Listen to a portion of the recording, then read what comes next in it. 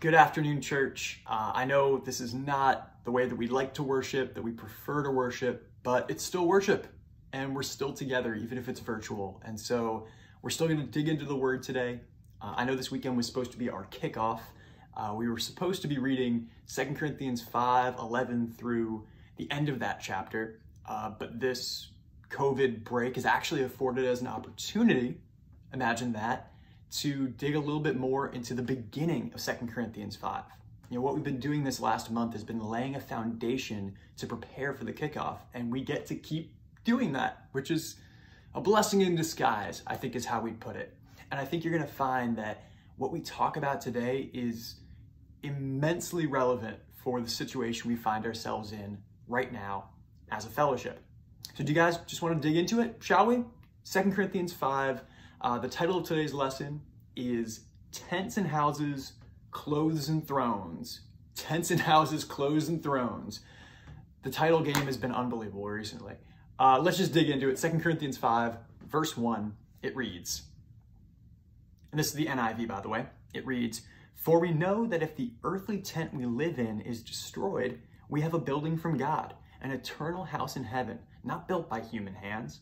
Meanwhile we groan, longing to be clothed instead with our heavenly dwelling, because when we are clothed, we will not be found naked. For while we are in this tent, we groan and are burdened, because we do not wish to be unclothed, but to be clothed instead with our heavenly dwelling, so that what is mortal may be swallowed up by life. Now, the one who has fashioned us for this very purpose is God, who has given us the Spirit as a deposit, guaranteeing what is to come." Verse 6. "Therefore, we are always confident and know that as long as we are at home in the body, we are away from the Lord. For we live by faith, not by sight. We are confident, I say, and would prefer to be away from the body and at home with the Lord. So we make it our goal to please him, whether we are at home in the body or away from it. For we must all appear before the judgment seat of Christ, so that each of us may receive what is due us for the things done while in the body, whether good or bad." Now, we've had this challenging relationship with 2 Corinthians 5 in the NIV for the last few weeks. And when you read this, you think, okay, this just sounds like the worst camping trip ever. There's groaning, people are trying to put on clothes, we're in a tent. We're gonna dissect this, and I think we're gonna find some really inspiring stuff from Paul. So just to recap, Paul is continuing a line of thought that he started, well, at the beginning of 2 Corinthians, but especially last week. If you remember what we talked about last week, Paul is trying to help the Corinthians elevate their perspective. He's trying to grant them an eternal perspective. And so what does he talk about? He talks about the realities of the life that they're living, and he talks about the even greater reality that is heaven. That is the new covenant relationship that they have with God now. So in the last few chapters, we've talked about an inverted value system, right? I talk about this every week, an inverted value system. The Corinthians think they have kingdom on straight, but actually they need to elevate and change and even invert the way that they've been thinking about kingdom. And they need to start practicing cruciform living like Christ. One of the key themes that keeps coming up is reconciliation, this idea that we are responsible for the ministry of reconciliation. Jesus has been reconciled to us, has reconciled us back to God, I should say. And so we get to imitate Jesus in reconciling humanity with God. We are the ambassadors, the reconcilers. That's our mission in this world. Like I said before, Paul is granting them perspective through these reality checks. Hey, here's the reality that you live in. Life is challenging. Carrying out the gospel is challenging, but there's a greater reality of the eternal glory of new covenant relationship with God. This is a greater reality than anything you're struggling with right now. And of course, like always, we are gearing up for our kickoff, 2 Corinthians 5:11 through 21. This is a radical lifestyle. The Christian life, the new covenant life is radical, and it's all compelled, that's our key word, compelled by Christ's loving sacrifice. So that's how we got here. And what I'd like to do today is break this down like we've been doing and pick out some key truths. There's some stuff in here that is fascinating to me, and I think you're gonna find it really inspiring as well. So let's dig back in this time in the Message version, to 2 Corinthians verse 1. It reads, for instance, therefore, right? We know that let me try that again. For instance, we know that when these bodies of ours are taken down like tents and folded away, they will be replaced by resurrection bodies in heaven, God-made, not handmade, and we'll never have to relocate our tents again. Sometimes we can't hardly wait to move, and so we cry out in frustration.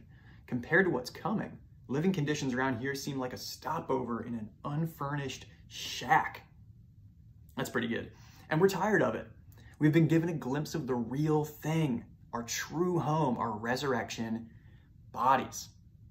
Paul is comparing, like he's been comparing, he's comparing the real life that we're living right now to the eternal life that we're going to have in Jesus when we get to heaven. He's comparing this and he goes, listen, I know how hard it is here. And it's even harder because you know what's coming. You know it's going to get even better. And I love that Paul uses the imagery of a tent. You know, at this time in his life, Paul is a tent maker. He's a guy who builds tents and sells them.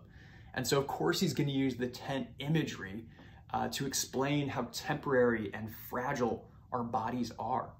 You know, Paul, of all people, was well acquainted with the hardships of life. He talks in a few other spots about the thorn in his flesh, and we don't exactly know what that means, but we know that he suffered a ton of hardship. He was imprisoned, he was beaten, he was shipwrecked, he was exiled. Like, he had a million things going on. The realities of Paul's life granted him an eternal perspective, a perspective on heaven and on Jesus rather than the problems he was going through. And he's trying to acknowledge that, hey, Corinthians, I get it. You have a lot of issues too. You have a lot of realities that you've been forced to face as well. If you read 1 Corinthians, the first letter, the Corinthians are going through it. They're facing divisions in the church. They're facing persecution. They're facing straight up sin. Some really heavy stuff is going on. Ultimately, they're just out of order. They're out of whack, and it can feel that way for us as well. We're going through it. And I feel like I've done so many lessons in the last year and a half about how tough things are right now. It's this recurring theme of like, yeah, things are pretty tough. COVID, political unrest, social unrest, all kinds of things that we've been confronted with as a church and as a family of churches, as a globe in the last few years.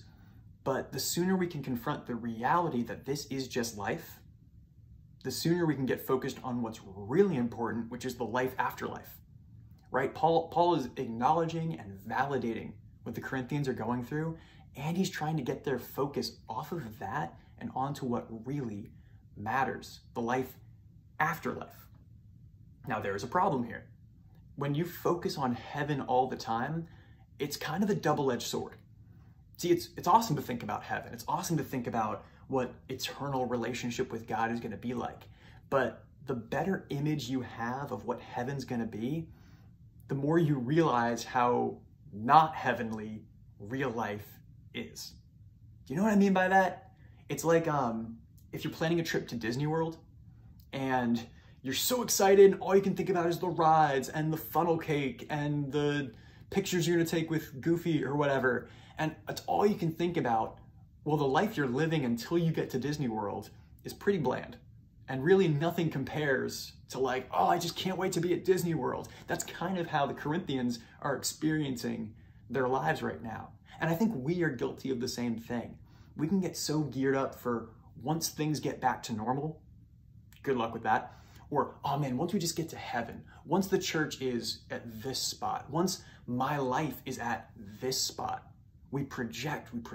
Once it's this way, then I'll be happy. Then I'll be good to go. And it makes the life that we're currently living kind of miserable. It says, like it says here in the Message version, we cry out in frustration about the life that we currently have. And my hunch, and I think what Paul is trying to get to here, is that the life you're living right now is not meant to be miserable. It's not meant to be this stopover, this waiting room until you get to heaven.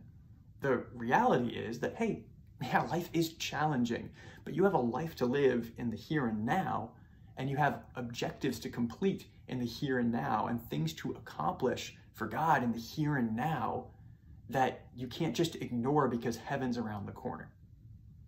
It's pretty challenging. It's a really tough way to live. But Paul immediately grants them a solution in verse 5. Check this out. Verse 5. I have the NIV version and the Message version. I'll read both.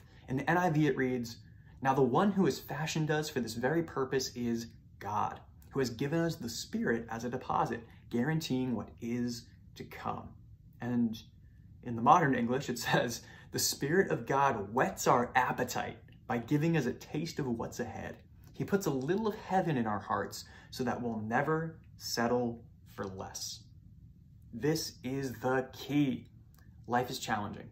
Man, I want to go to heaven. Paul even in many places talks about how badly he wants to get to heaven and be with Jesus. But God grants us something to whet our appetite, to hold us over. It's like if dinner's at 7, but you're hungry at 5, so you have a little snack. This is what Paul is getting at. The Spirit is what keeps us going. The Spirit offers us comfort and hope and endurance. We get the Spirit right here, right now, in this challenging life. We get a little piece of heaven, like it says there, to tide us over until we get to the real thing. And this piece of heaven keeps our perspective in balance. Because I have a little bit of heaven in me, nothing that I'm dealing with seems impossible. Because I know heaven's around the corner. Nothing's going to overwhelm me or put me into despair, like it says in 2 Corinthians 4, right? I'll be perplexed. I'll stumble, but I won't fall down. Now, if I have this little piece of heaven, I always have a reminder of how good God is and how good heaven's going to be and how amazing Jesus is. Heaven, the Spirit in me, keeps me going. And so as a church right now, with COVID swirling, with real life happening to us every single day, now is the time to double down on Spirit. I've done, I can't remember how many lessons I've done where I've brought up Spirit and talked about at, John 14, John 16, there's all these great scriptures about the Holy Spirit. Get in touch with the Spirit.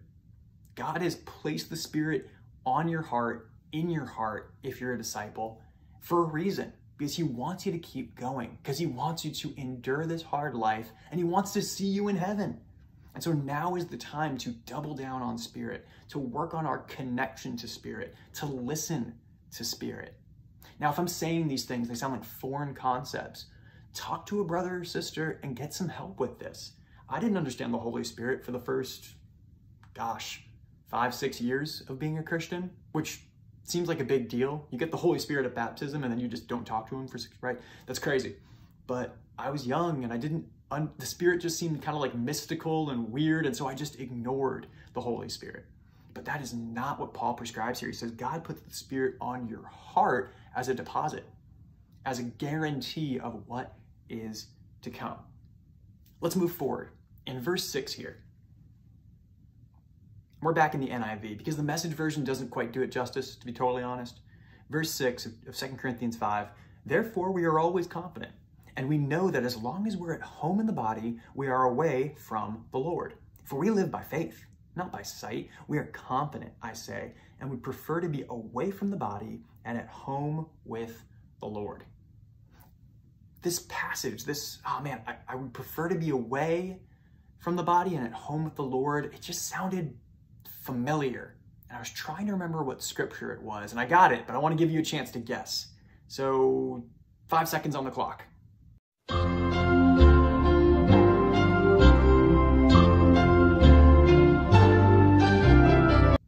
Did you get it? It's Philippians 1:21 through 26. I left my Bible over there, so I'm gonna have to flip over to it here. Paul says this exact same thing in Philippians chapter 1. Check this out in verse 21. It says, For to me, to live is Christ and to die is gain. If I am to go on living in the body, this will mean fruitful labor for me. Yet what shall I choose? I don't know. I'm torn between the two. I desire to depart and be with Christ, which is better by far. But it's more necessary for you that I remain in the body. Convinced of this, I know that I will remain, and I will continue with all of you for your progress and joy in the faith, so that through my being with you again, your joy in Christ Jesus will overflow on account of me. Paul talks about this on multiple occasions. This idea that life is challenging, but it's good because I get to imitate Jesus. Death is kind of scary, but it's good because I get to be with Jesus. We can't lose. How great is Paul and how great is Jesus? If I'm alive, I'm imitating Jesus. If I'm dead, I'm with Jesus. So I can't lose. And that's what Paul is trying to remind the Corinthians of. Your hope in heaven shouldn't delude what you're doing right here, right now. Right now, you get to be like Jesus. Right now, you get to get closer to God. Right now, you have the Holy Spirit. And so your life is good. And if and when the time is that you're going to move on and go to heaven, that'll be great too. But heaven is not the barrier, the devaluer of the present. Let me say that a different way. The present, the life you're living, is not devalued by heaven. Heaven is great, but life is pretty good too. Life has a lot of value and merit to it because right now is when I get to imitate Jesus. Of course, heaven's better. Of course, it's better to be with Jesus, but faith is what allows us to see past these earthly troubles and continue to live good and valuable lives. Remember, we live by faith, not by sight.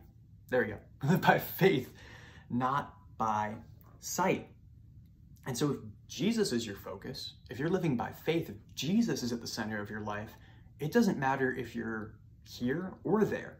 It doesn't matter if you're in heaven or you're on earth, because Jesus is the focus. This is what I'm talking about when I talk about an eternal perspective. That's Jesus at the foreground. That's Jesus right in front of you. And so your surroundings ultimately don't matter that much. You could be a trillionaire, you could be in poverty, you could be sick, you could be healthy, you could live in Washington, you could live in Florida, you could live in Beirut. It doesn't matter. If Jesus is your focus, your surroundings don't matter. And that, my friends, is Paul's perspective. Paul's perspective is that if I'm in prison, Jesus is Lord. If I'm with my brothers, Jesus is Lord. If I'm in the body, my human body, my tent, Jesus is Lord. If I'm in my earth or my heavenly clothing, if I'm clothed with Christ, Jesus is Lord. Is that the way we live? Do we live in such a way that our surroundings ultimately don't matter? I would ask us, what has been challenging for you currently? Because we all have challenges that we're going through. Think about what those challenges are.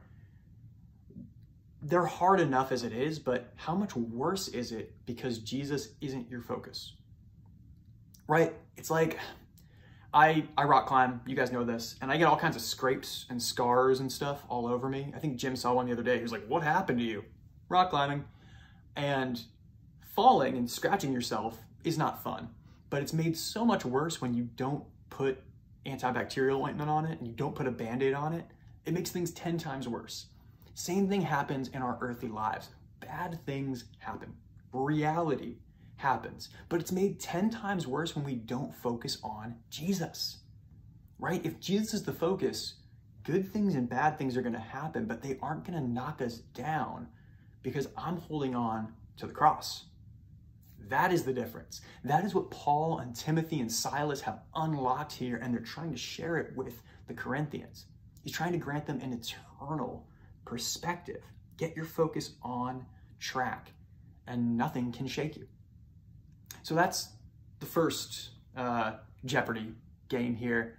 But there was something else nagging at me when I was reading this. I'm going to read it one more time here, verses 6 through 8. It says, therefore we are always confident and know that as long as we are at home in the body, we are away from the Lord. For we live by faith, not by sight. We are confident, I say, and would prefer to be away from the body and at home with the Lord.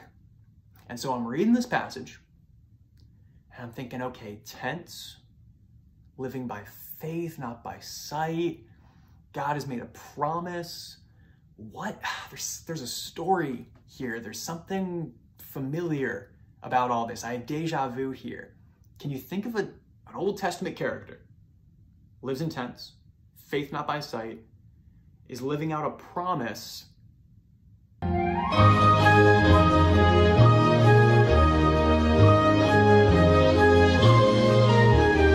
Did you get it? Is this an Abraham reference? Is Paul doing Abraham right now? Who's to say? But I think Paul is referencing Abraham in more than one way here. Abraham lived in tents basically his entire life. He's living off of God's promise. He's living by faith and not by sight. And you can just write this down. We don't have time to read it. But Hebrews 11, verses 8 through 16 talks exactly about this. The writer of Hebrews talks about how people who live by faith are waiting for an eternal city, but they're stuck living in tents for the time being.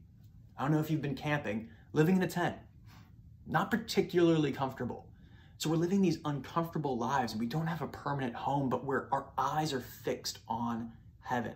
Having our eyes fixed on heaven helps us to endure this tent life that we are living in for the time being. So there's a cool Abraham reference in there that's actually coming close.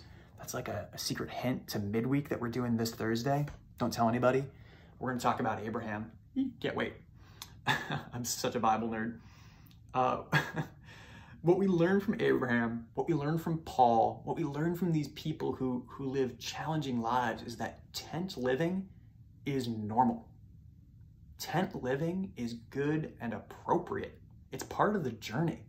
Abraham, the father of Israel, the patriarch, lived in tents. Moses lived in tents. Basically, all these early patriarch dudes lived in tents. They didn't get to live in this eternal city, this promised land that God had promised them. Same thing is going on for us. We move about, we're kind of nomads in this world. We don't have a permanent home on earth. We endure hardship, we endure COVID, we endure relational strife and spiritual challenges. But that's fine because we have an eternal city that we're hoping for. We have a home in heaven that's going to make everything okay. Let's wrap up here in verse 9. It reads, back in the NIV, so we make it our goal to please him, whether we are at home in the body or away from it. For we must all appear before the judgment seat of Christ, so that each of us may receive what is due us for the things done while in the body, whether good or bad. What does Paul say matters the most? Pleasing God.